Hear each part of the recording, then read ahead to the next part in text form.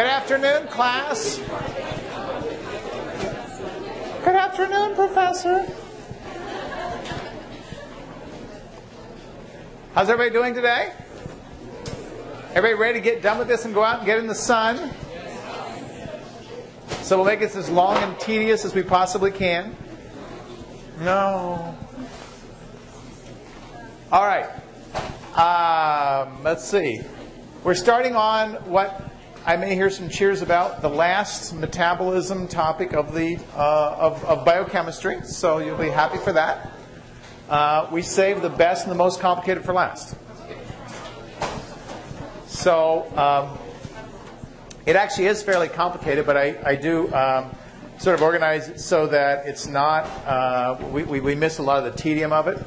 One of the things I want you to take away from what I'm going to be talking about both today and on Monday is not so much the complexity of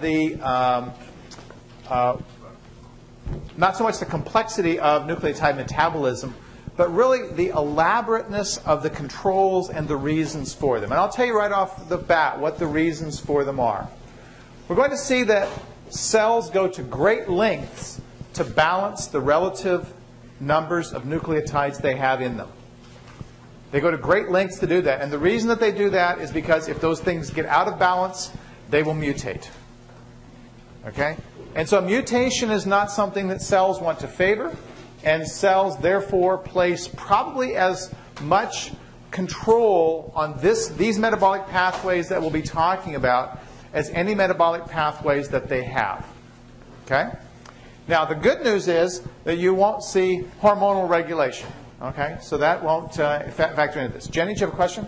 So when you say mutate, do you mean the individual nucleotides mutate, or do they just get put in the wrong place? Okay, so the question is, do I say the individual nucleotides mutate? No, an individual nucleotide can't mutate. So mutation happens when they get inserted improperly into the DNA.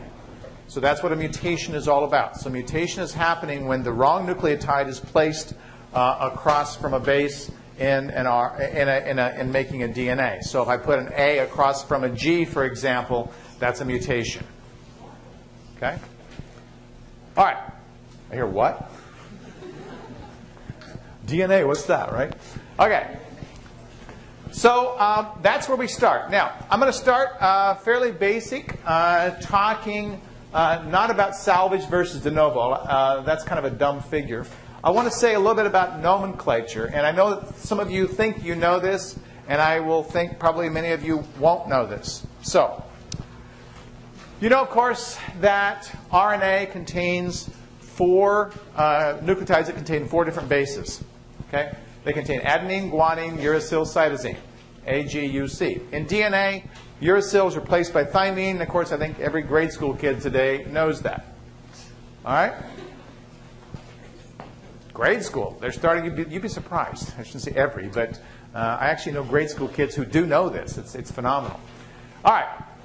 Now, what we see is on this screen, I think, a good depiction of 3 different levels of nucleotides. Okay? Well, not 3 different levels because they're not all nucleotides. Only the ones on the right are nucleotides. So when we talk about nucleotide, we're kind of careless in throwing that term out, as I just was myself. A nucleotide is something that has 3 components.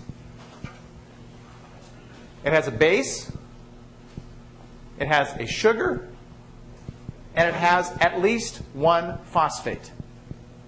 A base, a sugar, and at least 1 phosphate.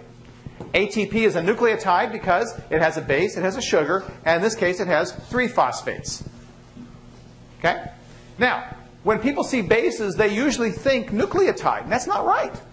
Adenine is not a nucleotide. Adenine is a base. Adenine pairs with thymine. Okay?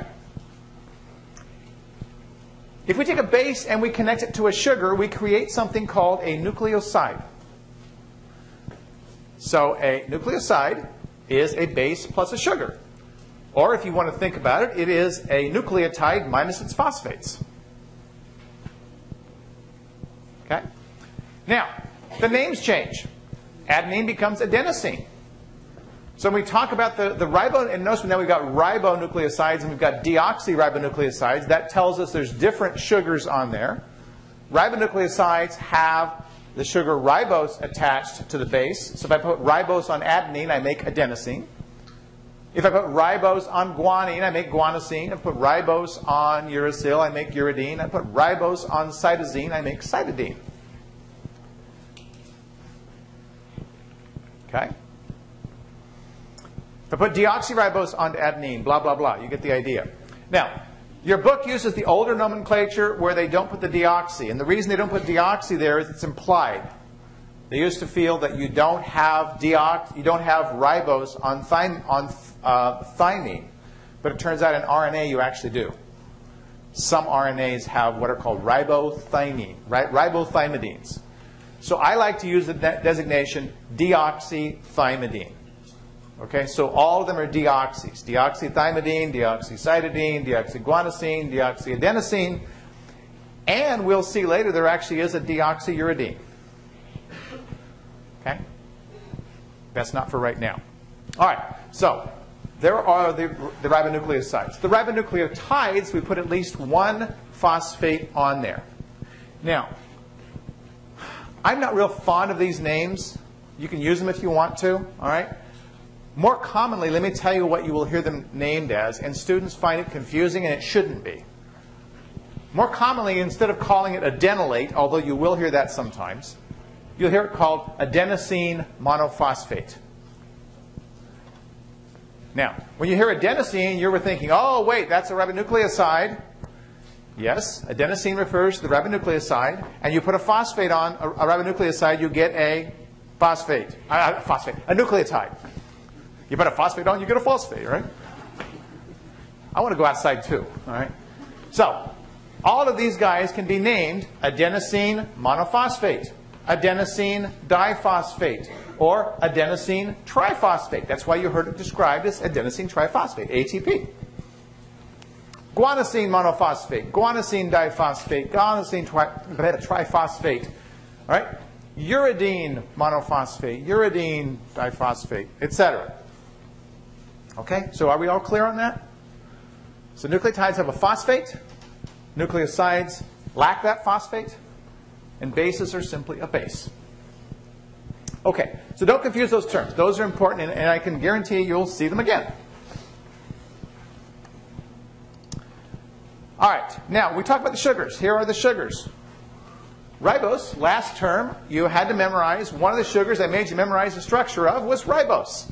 And I said, trust me, I don't make you memorize things unless they're important. And the importance here is that this guy is a critical component of nucleosides and nucleotides, specifically ribonucleotides.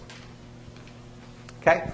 In general, when I use the term nucleotide, I'll be referring to all nucleotides. That includes ribonucleotides, deoxyribonucleotides.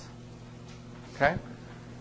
If I'm being specific, I'll say ribonucleotides, deoxyribonucleotides. But if I'm talking just nucleotide, then I'm talking about the whole collection of all of them. Ribose is found in the ribonucleotides. Okay? It's a simple structure, 5 carbons. Both of the hydroxyls on positions 2 and 3 are down. In the case of when we attach a base to it, the base gets attached over here on the hydroxyl on carbon number 1. And yes, the hydroxyl in a nucleotide and a nucleoside is in the beta configuration. Okay? All right, that's deoxyribose. I'm sorry, that's why mine is not working. That is ribose. This is deoxyribose. Deoxyribose, by contrast, as its name implies, is lacking in oxygen, and specifically the oxygen that it's lacking is the oxygen at position number 2. Some people call it 2-deoxyribose. Now, as we shall see, we almost never in the cell see free deoxyribose. So it's not made as deoxyribose. We'll see that it arises from alteration of nucleotides. Okay? It arises as a result of the reaction of nucleotides. And I'll show you that not today, but actually on Monday. Okay? So deoxyribose is what gives DNA the D part of its name, deoxyribonucleic acid. These guys contain the sugar deoxyribose. Now, that small change, removing that oxygen right there, has a big change on the properties of RNA and DNA. RNA has the hydroxyl. It turns out that RNA, because that hydroxyl is there, is very, very susceptible to being cleaved by basic solutions. You add NaOH, you will damage, destroy RNA, because the bond between these carbons with these two hydroxyls will be readily broken in the presence of a base. That's not the case with DNA. Okay? So this right here gives this stability in the presence of a base. Another thing is that the lack of this oxygen allows DNA to form double helices that can exist in several different forms. They can exist in the A form, they can exist in the B form, they can exist in the Z form. All three of these different structures are possible in a double helix of DNA. In a double helix of RNA, only the A form can form. Okay? So we don't see that flexibility in RNA, and again, because you might imagine that oxygen is a little bit bulky, and it gives less freedom to move things around. That's exactly what happens in RNA. Okay, the bases. No, you're not going to have to memorize the structures. But you should know about them, what categories they fit into. So U, uracil, C, cytosine, and T, thymine. And by the way, thymine, T-H-Y-M-I-N-E, is not thiamine, the vitamin, T-H-I-A-M-I-N-E. I frequently see those two mixed up, and they are definitely not the same. So when you're talking about the base, you're talking about T-H-Y-M-I-N-E. These three bases are what we refer to as pyrimidines. P-Y-R-I-M-I-D-I-N-E-S. Pyrimidines have a single ring. They're simpler than A and G, which are known as purines. So pyrimidines are relatively simple, and that's how they look. It's actually through this bond right here that the attachment is made to the ribose or deoxyribose as appropriate. Okay. There is uracil.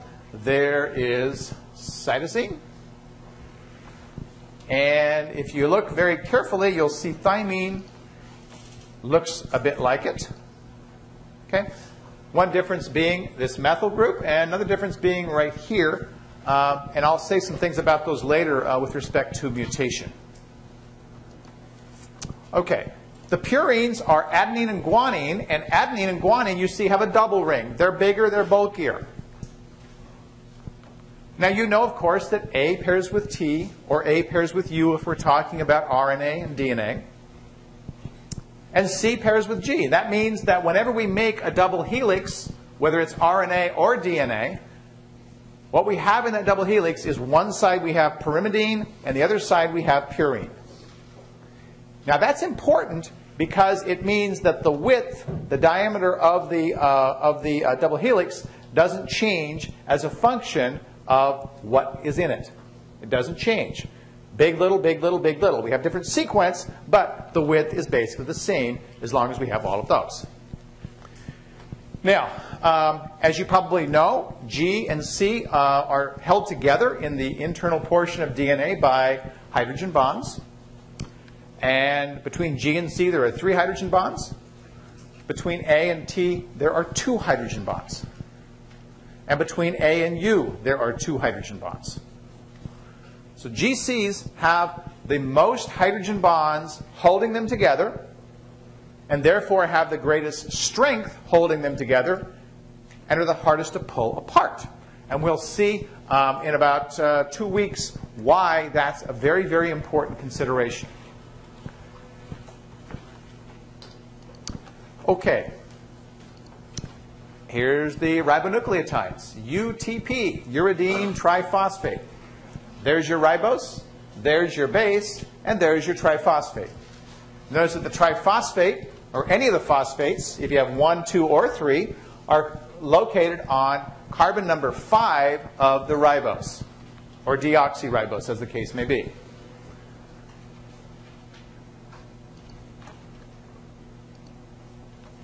Blah, blah, blah, blah, blah, blah. ATP, CTP, and GTP. Okay, and you see similar things here. I'm not going to go through all of them there. You guys can flick through them and see for yourselves. All right, now let's talk about how these guys are made. Because how these guys are made, as I said, is kind of complex. We're not going to go through the complexity of it, so I will spare you the individual reactions. The reactions leading to pyrimidines and leading to purines each have about 10 steps.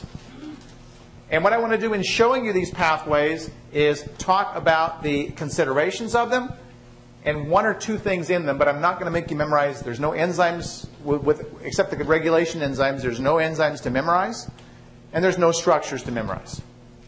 Okay? All right. So let's turn our attention to pyrimidine biosynthesis. Okay. This is kind of a dumb schematic, but what it's showing us, it's trying to show us anyway, is that we make pyrimidines from very, very, very simple components. When we make a pyrimidine, we make the ring first. Okay, so we're making the top part, we're making that base first, and then after we've made the pyrimidine base, we attach it to a ribose.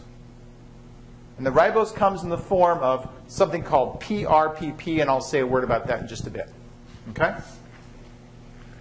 So in the case of pyrimidines, the base is made first, and then the sugar is attached to it. Purines is backwards from that. Okay? They build the base on the sugar. Build the base on the sugar. All right. Well, what we see as we go through this scheme is that the first nucleotide that we make in what's called the de novo scheme, and I'll explain that in a second, is the nucleotide UMP, uridine monophosphate. That's the first one that's made in this pathway. Then UMP is converted to UDP by putting a phosphate onto it, and I'll show you this later. Then into UTP by putting another phosphate onto it, and then UTP is converted into CTP. Okay? So we see sort of a chain leading to these. All right? We will also see that and this is a little misleading, it's not from UTP, but instead UDP gives rise to, ultimately gives rise to TTP, which is, and by the way, when you see the D that refers to deoxy, and your book doesn't put that D out there, but I do. So just like they don't talk about deoxythymidine, I talk about deoxythymidine, I also use DTTP to refer to the thymidine triphosphate. Okay? All right, so that's a scheme. Now, let's look at the individual reaction just so you'll be happy to see what all you don't have to memorize. Okay? Actually, I want to say a word about this one. But you're not going to memorize the structure. Don't worry about any of that. Okay? Now, this figure shows us the synthesis of carbamic acid. Okay? And the synthesis of carbamic acid is an important reaction. Notice we're starting with a very simple thing. Bicarbonate, and it's getting a phosphate to make carboxyphosphate. Carboxyphosphate. Then it's getting an amine to make this carbamic acid. Okay? This guy right here is very, very unstable in water. Now, last term, I talked about an enzyme. The enzyme that had an intermediate that was very unstable. And that enzyme was triphosphate isomerase. And the way that it overcame that instability was by speeding the reaction up so fast that there was very little time for that unstable intermediate to accumulate and fall apart. Everybody remember that? Let's see some nods. Yeah. Okay. That was in glycolysis. And I said there were other strategies that cells had for keeping unstable molecules stable. All right? I'm going to show you one of them. And this one is very cool. And let me show you what this enzyme, and this is all reactions occurring in one enzyme. Let me show you what's happening inside of this enzyme. That's not it, sorry. What's happening is things are going in one end and traveling through the enzyme in a tunnel. So the enzyme literally has a tunnel through which these reactions are occurring. And guess what? In this tunnel, there's no water. So by having an entry point and a passage through, okay, what's happening is there's stability for that unstable molecule. So in this case, we actually have protection from water. Okay? Have protection from water.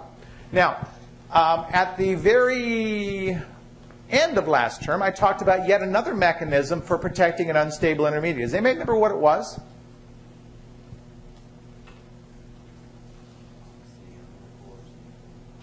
No? Oh, actually, that was too. The oxyanion hole. That was another. You're right, Mike. That was another one. But this was actually a physical thing that the enzyme does. The what? The loop. Well, the lid. Okay? So we had the enzyme that had the lid. The nucleoside monophosphates had the lid. Remember when we tried to move a phosphate from one side to the other, we wanted to make sure it got there and water didn't go carrying it off somewhere? So the lid was providing that protection. So we're seeing at the level of structure, we're seeing how cells have solved problems to make the things that they need. So this enzyme structure is very important, or is very interesting. And the enzyme name, I think, probably is worth knowing. So it's called carbamyl phosphate synthetase. Yeah, I know, it's a long name. Carbamyl phosphate synthetase. It's a novel way of solving that problem. Now, that's starting everything off. Okay?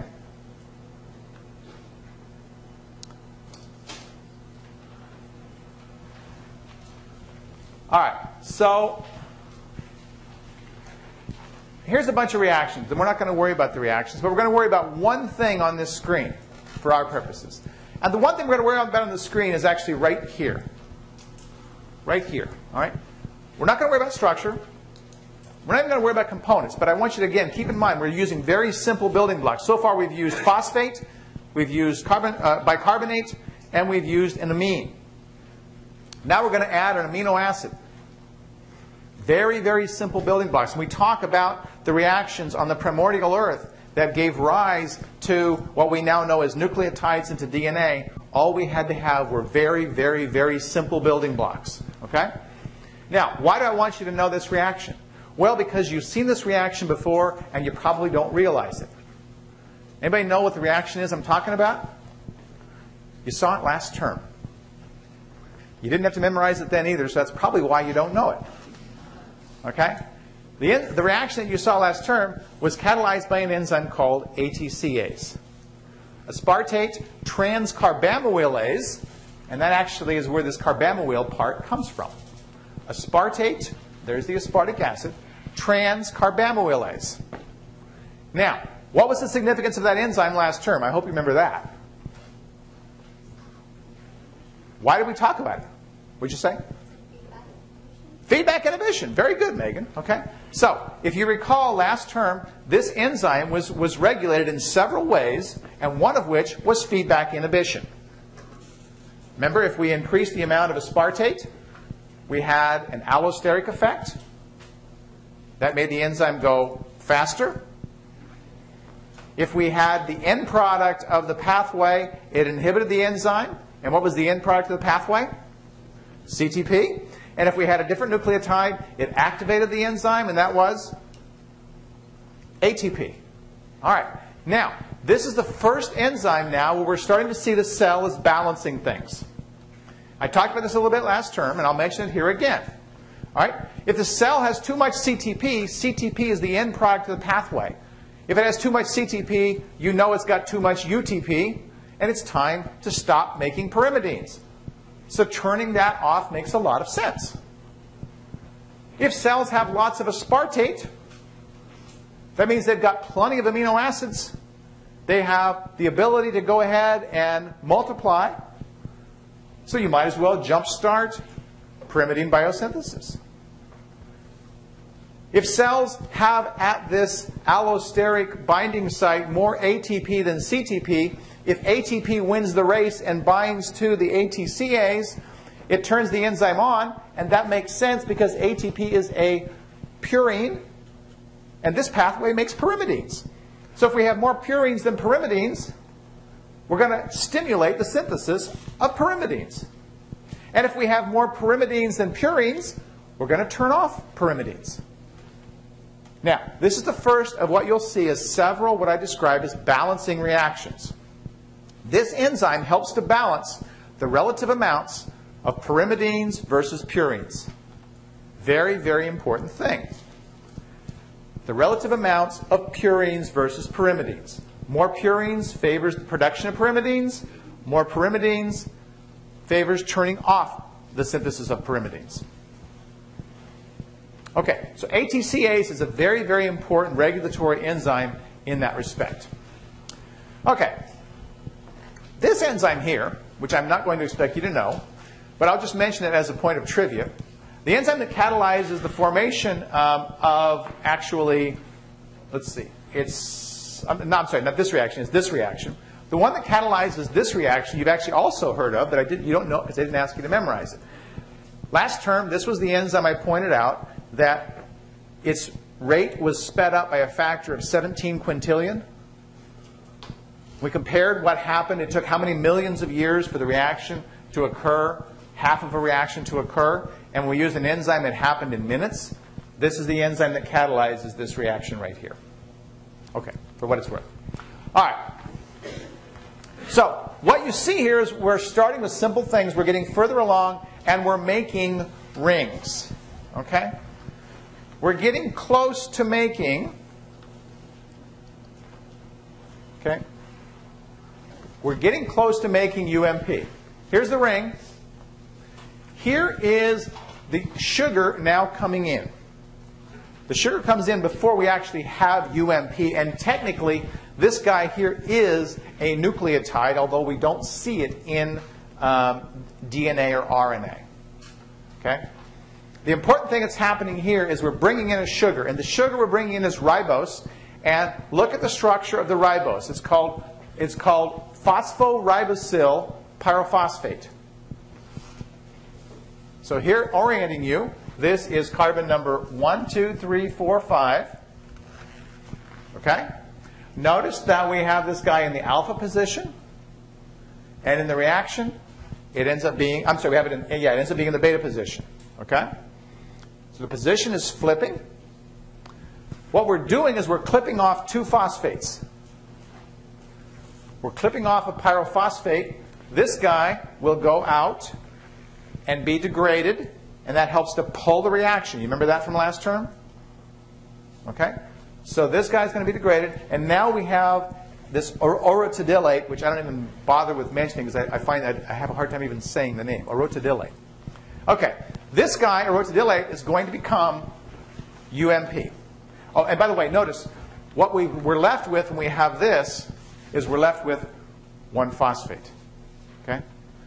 That's why I don't like these names, because they don't say anything about how many phosphates are there. But if I said this was diorotidate monophosphate, you would know how many phosphates it has. Okay? So I don't like just the term orotidylate because it doesn't tell us much about what's out there. We've got one phosphate on here, and this one phosphate is now converted into what they call uridylate, what I call uridine monophosphate, or UMP. So congratulations, you've just made your first pyrimidine nucleotide. And you didn't do anything except sit there with a pen and do it, right? Pretty cool. You guys are really quiet today. Do we need a joke? Yes. Okay, we need a joke. Let's finish this and then we'll have a joke. That'll give you, you'll have something to look forward to. Okay, so we've got UMP. UMP, right? All right. The rest of the pyrimidines are very simple. Getting to UMP means that we're now ready to put a phosphate onto there.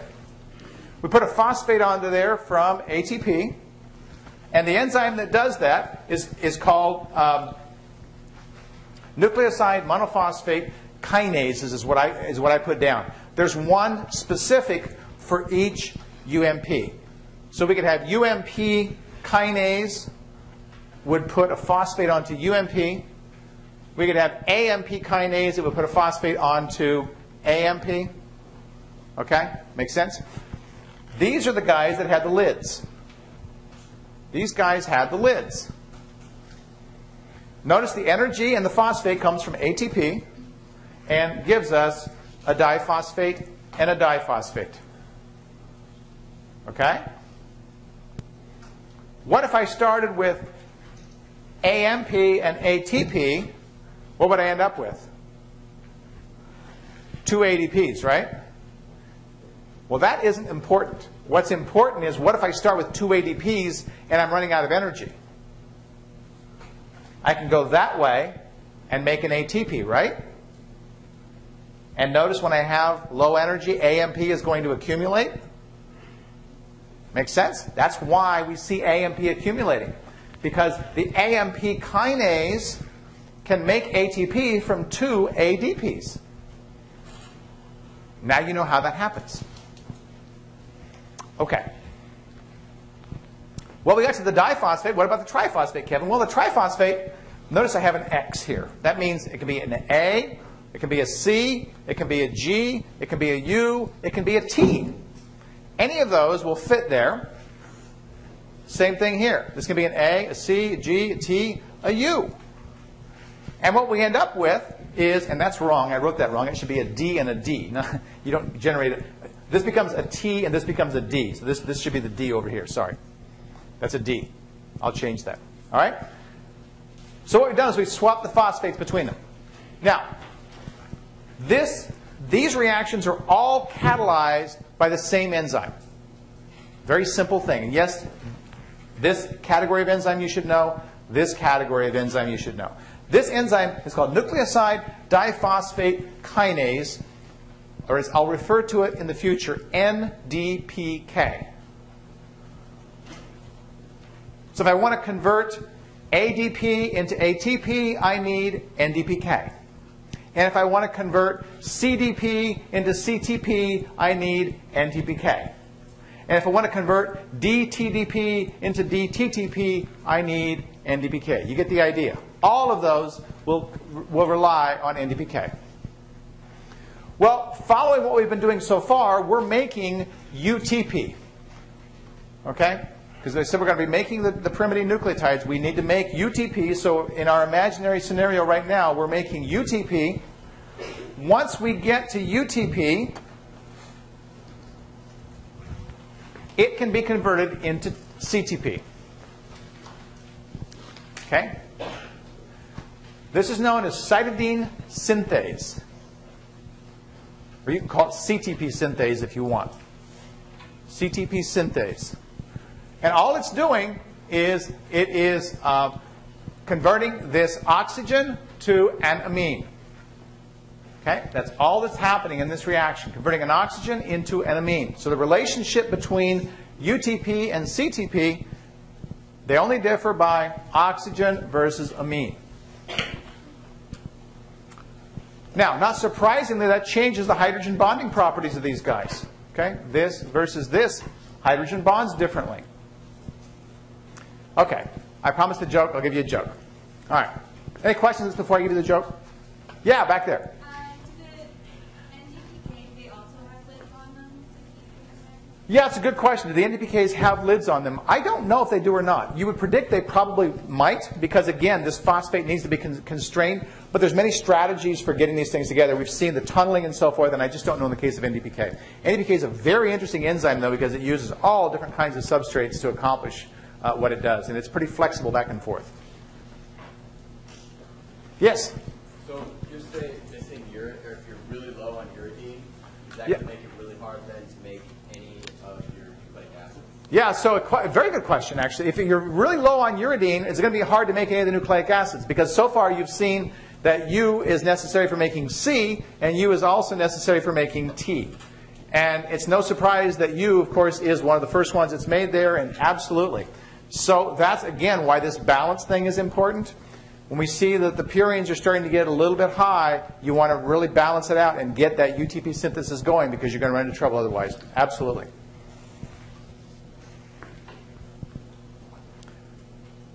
You guys know about the crunch bird? Anybody know about the crunch bird? Okay, the crunch bird. All right. So this lady is looking for a present for her husband. Okay? And she wants to get him something different. So she gets scratched in her head, you know, and what am I going to get? Oh, what am I going to get my husband? So she goes down to the pet store. Okay? And she walks in and she tells the lady in the pet, or the guy, lady, guy doesn't matter, the person in the pet store. Okay? I need to get a very interesting present for my husband. Lady in the pet store says, oh, piece of cake. Brings out a boa constrictor. Okay? She says, well, I don't really want to kill him, you know. So the lady takes it back away. A little bit later, the lady comes, the pet owner, ship owner comes out, and she's got an iguana on a leash. That's really different. I just don't see it. I don't think so. I want something that's really different. The pet owner says, okay, I think you need a crunch bird. And she says, crunch bird? What's a crunch bird? She says, you see that little bird over there on that perch? Yeah, that's a crunch bird. The lady kind of, you know, what the hell? She says, watch this. And the pet shop owner says, watch this. Crunch bird, chair. The bird jumps off of the perch, goes over this wooden chair, sits on it, and demolishes the chair in front of her eyes. Okay? Little tiny bird. Doesn't know what the heck's going on. What's going on with this bird? Pet shop owner says, that's nothing. Crunch bird, desk. And there's this great big wooden desk. Okay? The bird flies over there, and in less than a minute, it is sawdust in front of her eyes. The lady says, I gotta have this. Gotta have this. She takes the bird home to her husband, and she walks in, you know, and she's got the bird on her hand. Husband's sitting there kind of gruff, and he's reading the newspaper. And she says, honey, I bought you a present for your birthday. What is it? You see this here? Yeah. Well, this is a crunch bird. Crunch bird my butt.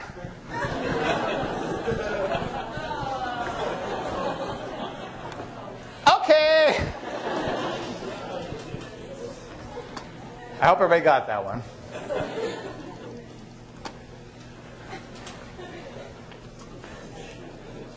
You see that he demolishes. Yeah. Okay, let's talk about purine biosynthesis. Now, we've gone through, we talked about pyrimidines, and I've already told you that in pyrimidines, the ring is made first, and then the sugar is attached. In purines, it's backwards. So if you remember when we came in with the sugar in making the purine, the sugar didn't come in as just ribose. It came in as PRPP. PRPP acts as a starting point for the synthesis of the purines. Now I'm going to come back and talk about this salvage pathway probably on Monday. I'm not going to talk about that today. And by the way, when we talk about nucleotide metabolism, we see these terms, salvage and de novo. And I want to explain them before I go any further. Okay? So de novo means starting from new. So when we're making things in a de novo pathway, we're starting from scratch. You're not going and getting a Pillsbury mix to make your cake. You're mixing it all together. You're grinding the wheat yourself and doing the whole thing, right? Okay? So when we're making pyrimidines or we're making purines de novo, we're starting with the simple components. We're starting with carbon dioxide. We're starting with ammonia. We're starting with amino acids and doing our thing. And we'll see it's a little bit more complicated for the purines. But they're very simple things to start with. When we make nucleotides by salvage, it's like going to the junkyard and getting pieces of an already made car to put onto your car. So salvage synthesis uses components of things that have already been made. So cells can, for example, take in DNAs or RNAs from other places and break them down and use those nucleotides for something. So they're salvaging what's there instead of starting from scratch. Does that make sense? So the salvage pathways turn out to be very, very important for human health, and I'll talk about them not today, but on Monday.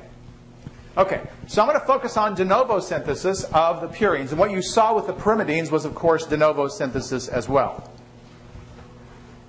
Here's a schematic that shows you in a purine where all the different carbons and nitrogens come from. No, you don't have to memorize this. I just show it to you again, show the simplicity. The amine comes from aspartate. So aspartic acid is very involved in the making of nucleotides. Here's a carbon from carbon dioxide. The central part of it comes from the simplest amino acid of all, glycine. Here's a carbon that comes from this mouthful of a molecule that, as we will see, is very important. That is a one-carbon donor. We'll talk about this later. Here's a nitrogen from glutamine. Here's another nitrogen from glutamine, and here's another carbon from this carbon donor. That's how we put those things together to make a purine. We build this onto a PRPP. Now I'll show you the schematic in a second. But once we've built this structure, we create the first purine nucleotide, which is called IMP, and we'll see that's a branch point in the synthesis of the purine nucleotides we know of as the ones that appear in RNA and DNA. Okay. Now, let's see, where am I? All right, here again, we're not going to focus on the individual reactions, but we are going to focus on, again, the regulation, because the regulation now is going to tell us something about balance. Everybody with me? Okay. Unfortunately, I thought I had a figure that showed the PRPP, but I don't. So the very first reaction, which actually precedes this one, there's a reaction in which PRPP has that pyrophosphate part replaced by an amine. So the very first reaction in the synthesis of purines has PRPP, the pyrophosphate is replaced by an amine. That creates something they don't even show the structure of, phosphoribosylamine right here. Now, that reaction turns out to be, the one they've ignored and haven't even put on the figure, turns out to be the regulated reaction. It's a very important reaction. Is there a later? Okay. Is there? Oh, maybe I skipped it. Oh, sorry. Where was that?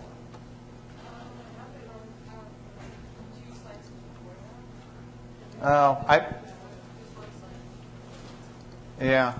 I must have omitted when I put this on here. Yes, sorry about that. But you can see it, and I can't see it. Now, PRP, so the enzyme that catalyzes the formation of this molecule is a regulated enzyme for purine biosynthesis.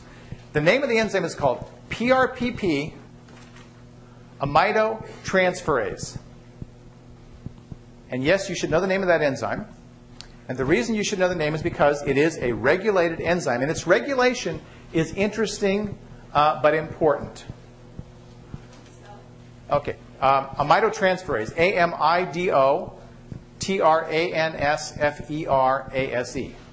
Amidotransferase. So it's PRPP amidotransferase is the full name. Now, this enzyme has two levels of regulation. We haven't seen this before. Two levels of regulation. It is fully inhibited by AMP and GMP. Fully inhibited by both of them. When only one is present, the enzyme is partly inhibited, meaning it's partly active. Now, we'll see later why that's important. But I want you to plant that in the back of your head. So it's fully inhibited when they're both present, but when only one is present, it's only partly inhibited. Okay, everybody got that? So it's a different kind of feedback inhibition. That's what's giving rise to this guy right here. Well, this guy right here, we can see, I just want you to look at this and see the involvement of things. Look at the energy that's going into making the nucleotides. ATP, ATP. Here's a carbon coming in from this big mouthful molecule I described earlier. Here's ATP. Here's ATP. Okay? So making nucleotides is a very intensive, energy-intensive process. So it's another reason cells want to control how much they make. They don't want to waste energy if they don't need to make it. And by the way, I should point out that what this enzyme does is it helps to regulate the relative amounts of A and G. And we'll see how that occurs later.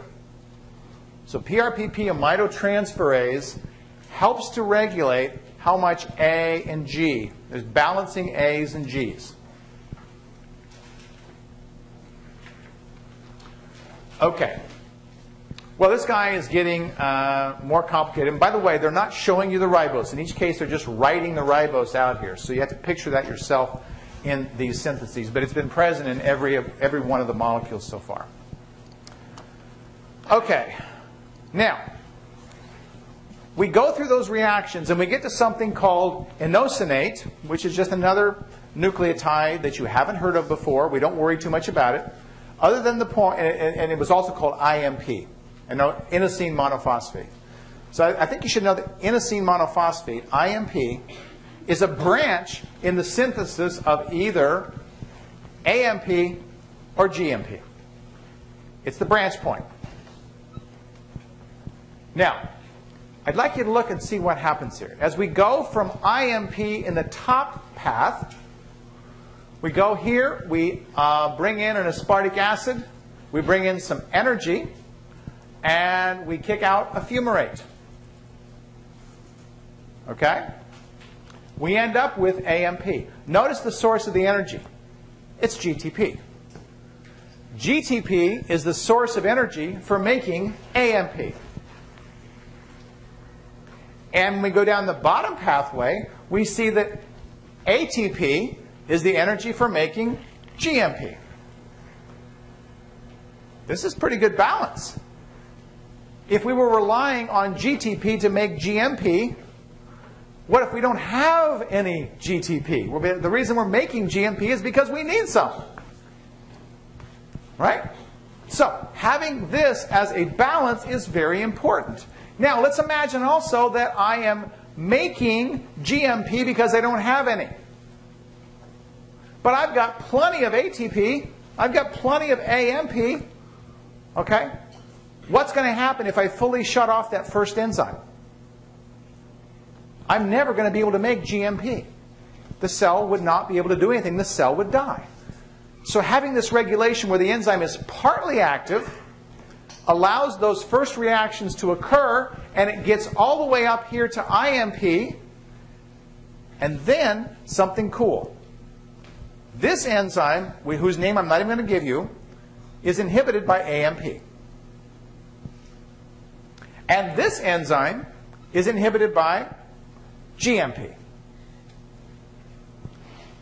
Now, the result of all these things is that we have a balance achieved between the relative amounts of AMP and GMP.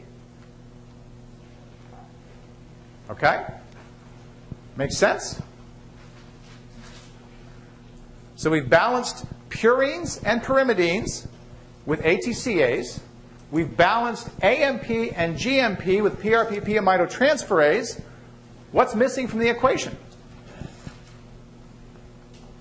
Or is it too late on Friday to think about that? U and C, right? Okay? We've got to balance U and C. I haven't told you how we do that. All right? And I should have, but I just realized that. Okay? The enzyme CTP synthase that made that U into C is inhibited by C. CTP synthase that makes UTP into CTP is inhibited by CTP. That gives balance between U and C. So now we balance purines, pyrimidines, A and G, and U and C. Pretty cool. We haven't talked about the deoxyribonucleotides. We will talk about those next time. That gives a very good stopping point right now. We'll see their balancing is even more interesting on Monday.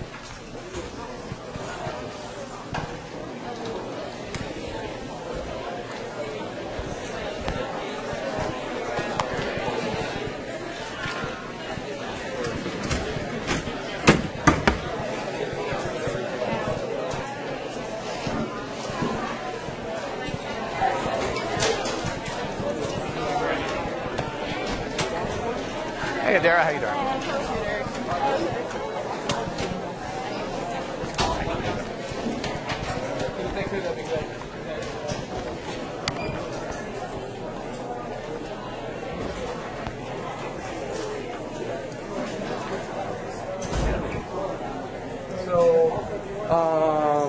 I had a question, just the regrades. We submitted a regrade a couple days ago. Yep.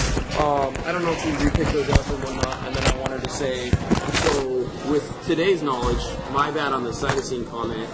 I called it, there was a question about nucleotide, about CDP was the correct answer, and I wrote something like cytosine, so I guess I was incorrect, because I wrote cytosine was a nucleotide. Cytosine is Well, I haven't talked to them yet, but I will have them back in the office on. Thank you, yeah. Have a great weekend. You bet. Yeah. Take care. Yeah.